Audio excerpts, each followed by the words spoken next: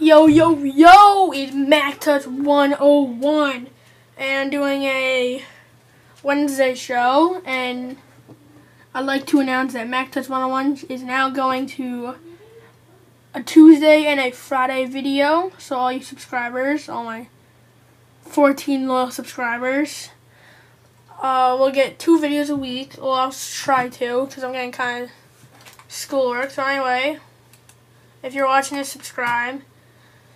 So today you're going to see an application called Pencil, which is just like Adobe Photo, like Adobe Flash. It's awesome. It's free. Obviously, I only do freeware. It's awesome. It's worth the download, definitely. So you go into this website. Well, just clicked on the link for another website. But yeah, that's basically the link. Boom. Okay. Click on download Pencil blank blank blank, and you'll download this. And this is so great for people who don't feel like spending $1,000 on Flash. But it's kind of buggy. I mean, it's free. I'm not gonna complain a lot. But it's great. It's not as good though. But it's got like onion skinning, and you can add new things.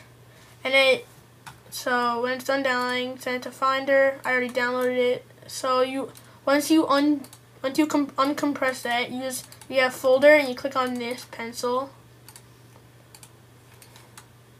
Oh, so it's great. See, I'll do a Pencil. It's awesome. See, and it's definitely worth the download because it's way better than Adobe Photoshop, no doubt.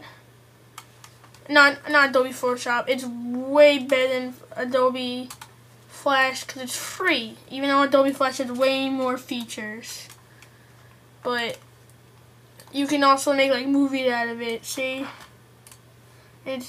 oh my god, it's great. And you can export it as different formats. So you can put it on like Newgrounds if you save it as a Flash or something like that. I'm just throwing random stuff out there. I'm just thinking of random stuff because I didn't have this one planned. Well, I never do, but rummaging through, you know how I'm like. So that's basically it. Let me just turn the onion skin off. That's basically it. You can color it, see? And you can go like the vector layer, whatever that is. I don't know what vector layer is. You're going to have to help me with this. So that's basically it. It's a little buggy, as you can tell. You can definitely tell it's a little buggy. Well, sometimes it automatically shuts down on me.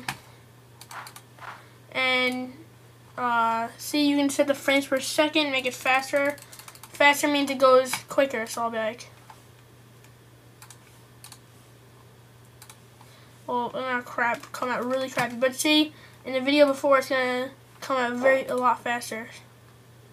See, and if you have more frames per second, you're gonna have to make more gradual lines. And saying instead of like that, if you're doing less frames per second, and you're doing,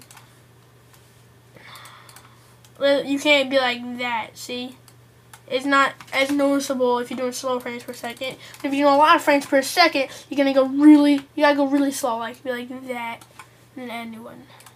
And you just copy on. Basically, you go exactly over it. You leave a little bit left, and you just gradually make it better. And this is Wacom tablet. You can use this with the Wacom tablet, even though I don't have one. But you can use it if you really want to for all those Wacom tableters out there. So that's basically it. Once I found it, I was like, oh, yo, I gotta show this to all my viewers. Subscribe. Make sure you subscribe. Just don't even comment or rate. Just subscribe. This is great. And in the comment selection down there, you know where guys is. Comment. I want to know what you guys want. I'm not running out of ideas. I just want to know if you guys want to know how to jailbreak the iPod 2G, or you just want more freeware. I'll let you guys know, or I might be doing iPod applications and showing you how to do stuff. But that's basically it, and just be good, guys. All right, bye.